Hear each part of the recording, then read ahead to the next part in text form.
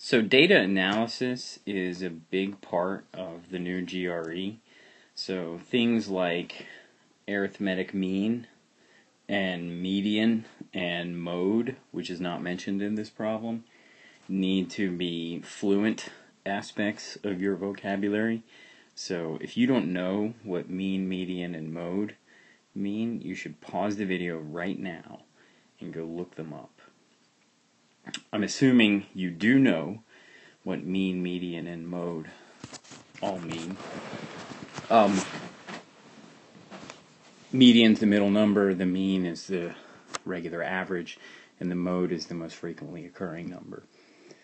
Now, in this graph, we notice a pattern, and that is it would be a bell curve, except the right part of the bell seems a bit stretched out. If you've ever had a statistics course, you learned that this was called right skewed.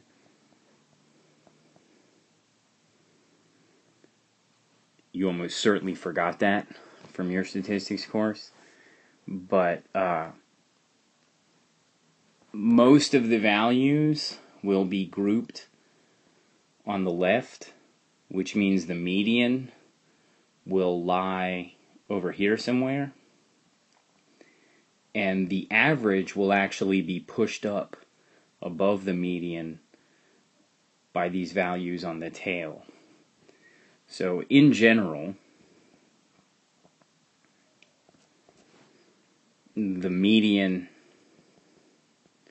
will be less than the mean for a right skewed data set.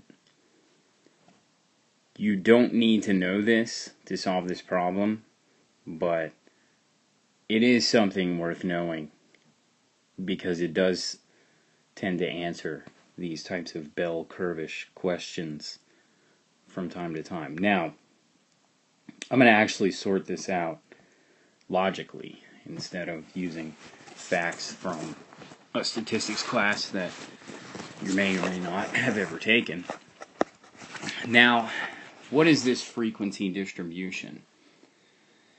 It means that 15 measurements, 15 people, let's say they're measuring the number of cats a person owns, and 15 of the people own 1 to 5 cats, and 35 people own 6 to 10 cats, and 15 people own 11 to 15 cats, and so on.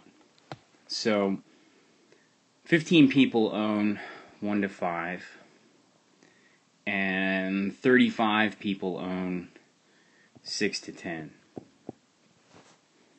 Now already we've got over half of the measurements because 95 measurements were taken. That tells us that the median lies somewhere between 6 and 10. So the worst case scenario would be that the median is 10.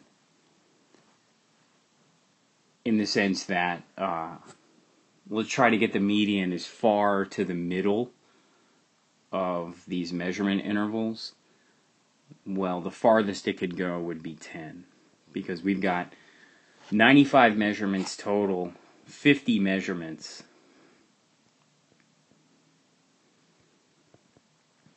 are smaller or equal to 10. So only 45 left.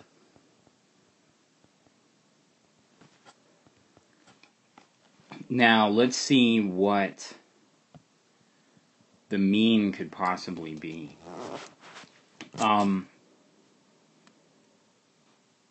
Let's just estimate here.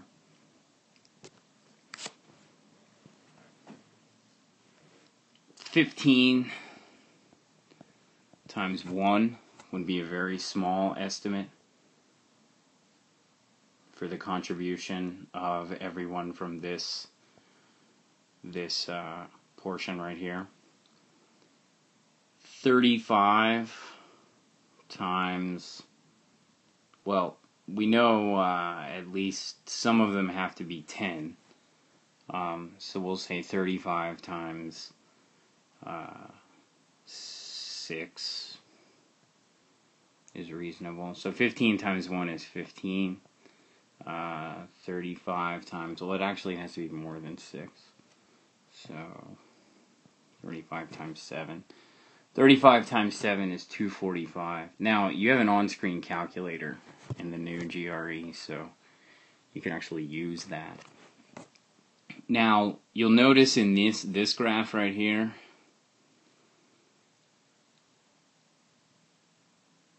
these three we can just use the middle to estimate their average.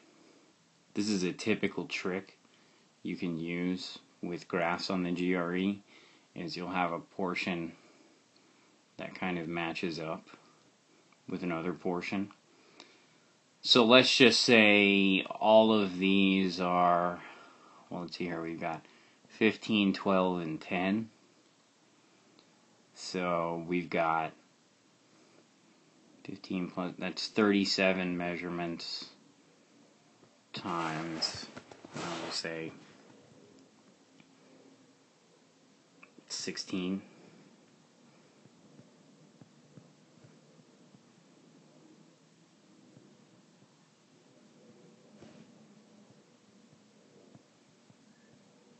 So that contributes 592.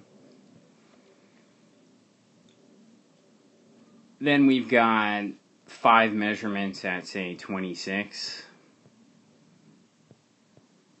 Again, I'm doing a worst case scenario in this situation where for these measurements, I'm just going to assume they're all 26, because I want to move the mean as close to the middle as I can, and the median as close to the right as I can. 5 times 26 is 130. Now, if we add this up, even at this point, I mean, there's still, like 3 more, I guess. 3 more at 31, so that's 93 more. This is 200. This is 800. 800 and 200 is 1,000, and 1,000 divided by 95 is going to be more than 10. So even after this tedious check, we can verify that the mean is larger than the median. I'll just go over visually again. The median is going to lie here because the bulk of the values are to the left. But this high tail, this tail of numbers that correspond to high measurements, is going to push the mean to the right of the median. So the mean is going to be bigger in this particular example. Hopefully that was clear. These questions are often some of the most muddled. It may serve you well to just learn things like right skew, median, less than the mean. Left skew has the opposite. Median bigger than the mean. I'm going to post some more videos on data analysis because I think this is a spot where a lot of people need a lot of review. I hope you learned something.